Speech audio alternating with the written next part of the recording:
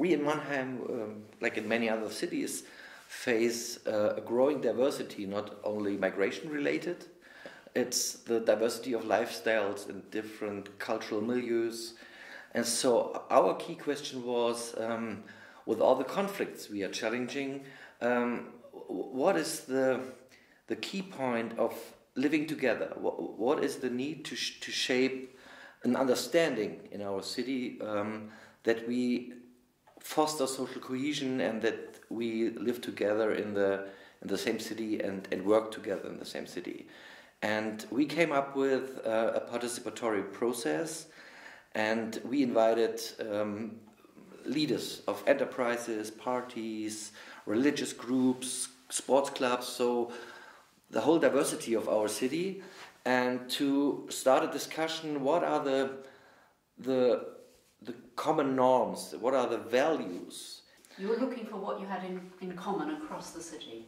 Right, and what are the shared values we all have in our difference, because we're always watching at the differences, and but what do we have in common about this? And that was a very fruitful discussion, because listening to each other and exploring that the values are very the same, independent from which group you are on, we came up and we formulated these values in a declaration about living together in diversity.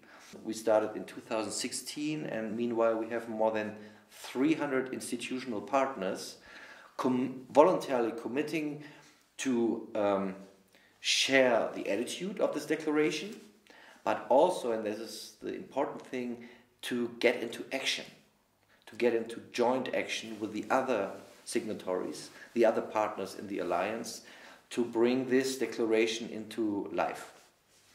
Give us an example. What kind of activities do you do in order to give the declaration life? We are convinced that it's very basic. It's about encountering, getting in touch with people maybe you normally have a picture of, but maybe you don't meet.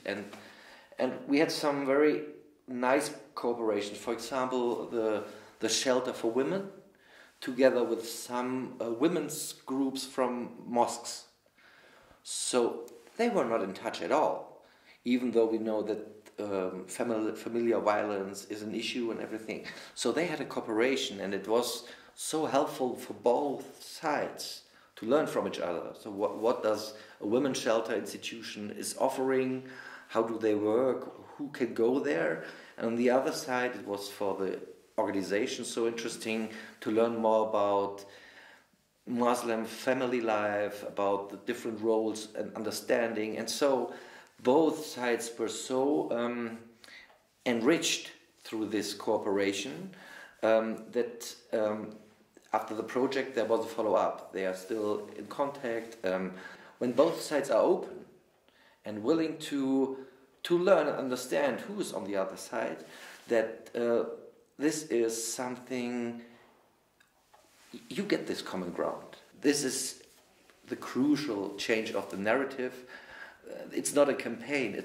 We know it's a very long-term process, but they give us courage that this is a possible way, that things might be changed through that. The municipality as the sender of this message, we have to live together in peace.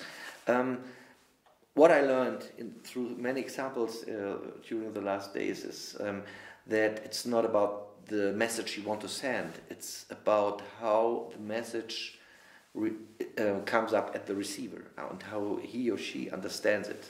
It's the receiver and not the sender.